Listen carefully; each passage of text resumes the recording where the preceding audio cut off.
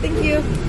What's up guys, welcome back to my channel, welcome back to another vlog. This vlog I think is going to be a combination of just spending a couple days together and then also sort of like a mini reading vlog. I've been choosing to read over being on my phone, over watching my show, which is not always the case, but it has been the past couple of days. I feel like I've regained my obsession with reading. I'm actually on my way to the bookstore right now, so you guys will be joining me for that too. But I came to Starbucks really quick to pick up this drink. This is the iced pumpkin chai tea latte. It's like really creamy and it has just a slight flavor of pumpkin. I'm gonna take you guys with me to a few places today, but the first one is the bookstore, so let's go. Technically, I'm not here for like a big bookstore trip. I plan on getting 2 books. One of them is The Housemaid and the second one is Practice Makes Perfect, but we'll just have to see how many books I come out with.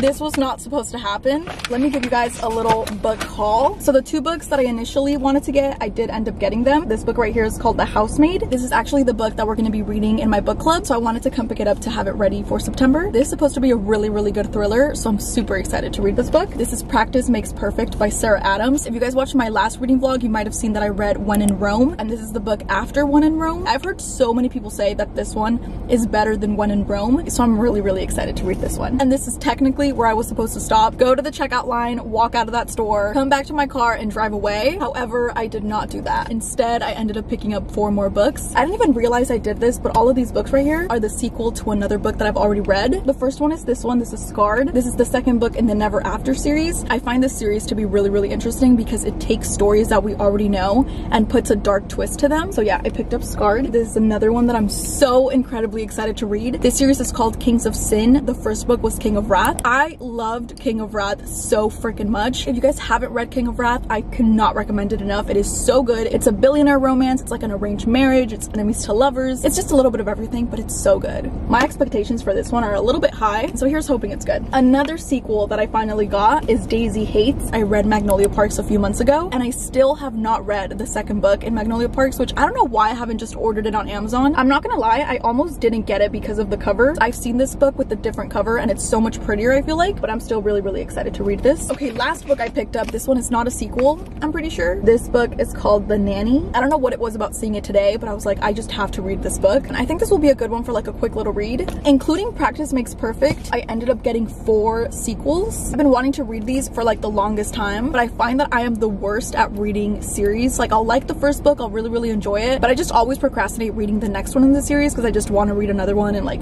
get into something else. But all of these I'm incredibly excited to read.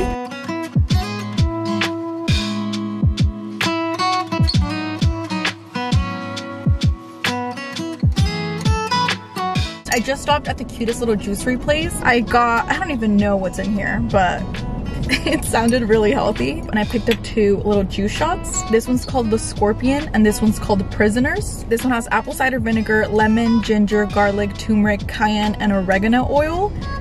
Yum. And the Prisoners one has green apple, lemon, ginger, and cayenne. That one was good. This looks like the painful one.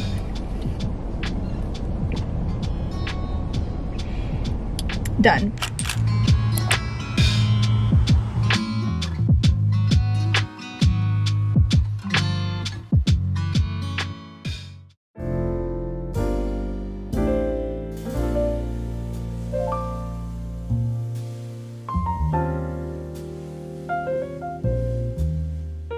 I decided to start this book tonight, King of Pride. Also, I just have to quickly talk about a book that I finished a few days ago. I read this book right here, Love Theoretically. I honestly can't even tell you guys how much I enjoyed reading this book. I thought it was so freaking good. Something about these Ali Hazelwood book covers, they always make me assume that it's gonna be like a really cringy sort of romance read, but I honestly love this book so freaking much. I've read Love Hypothesis, I've read Love on the Brain, and now I've read this one, and in my opinion, I feel like this book is the best one out of all 3 of them. The whole vibe of this book is basically that the main character girl has like the biggest reason to not like the main male character, but no matter how hard she tries to not like him, he makes it impossible. It might just be one of my favorite reads of the year so far.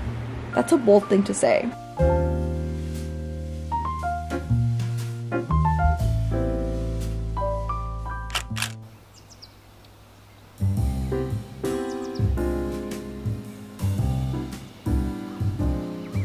It is 97 degrees right now and I'm doing some fall shopping. I really wanted to get some fall things at the Dollar Tree, and I remember last year around September when I came and looked, it was already too late and like a bunch of things were already gone. I'm not gonna go to like Target or TJ Maxx yet, but I am gonna check out what Dollar Tree has for fall things.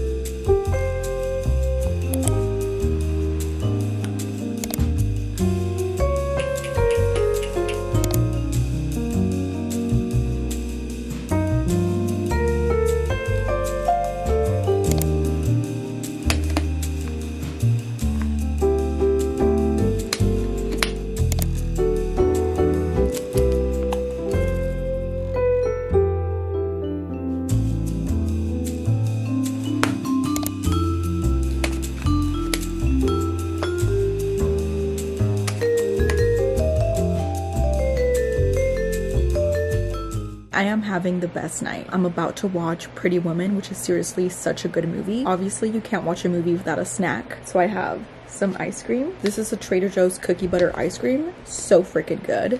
I have a little bit left in there. Also, I've been reading King of Pride all day long. I've been editing all day, doing chores, cleaning around the house. But throughout the entire day, I've been reading this book. I'm probably gonna finish it tonight. I have like 50 pages left, but I don't want to finish this book. I've been reading it all day and it literally feels like I'm watching a movie with this book, and I don't want to finish it. Like, I'm so in love with these characters and with this story. I really don't want to move on to something else. And I saw some people say that they didn't like this one as much as the other one, and I could honestly kind of see why. At least for me, King of Wrath is still my favorite. Like, this one is really, really good, but it's not as good as King of Wrath. And I think that's because King of Wrath had so much more drama. Like, that book just had so much, there was just so much going on in that book, and it was so intense and interesting the entire time for me. But this one was just a little bit less dramatic, and I feel like that's kind of the entire point of this book, because the main male character is supposed to be like this incredibly nice and polite and intelligent man, so he's not dramatic or like problematic or anything. But yeah, I have that much left. I'm about to finish it.